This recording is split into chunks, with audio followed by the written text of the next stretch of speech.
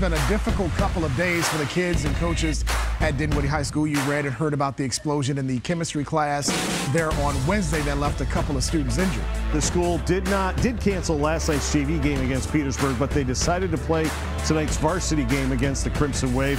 A win would help the Crimson Wave get back into the 3A playoff bracket, while the Generals look to keep pace with Varina in Region 4B. 15 straight wins for the Generals against the Wave in this series. First quarter, Harry Dalton right up the gut. 29 yards for the touchdown, and the Generals have a quick 7-0 lead. Second quarter, Dalton's going to do it again, just take it himself. 52 yards on this run as he eventually cuts it back towards the middle of the field, and it's 14-0 Generals. Then Dalton would go to the air, connect with Frank Wells on a 60-yard pass. Wells would get all the way down to the 4-yard line, would set up another Dalton TD run. Generals roll tonight 42-0 over the Wave.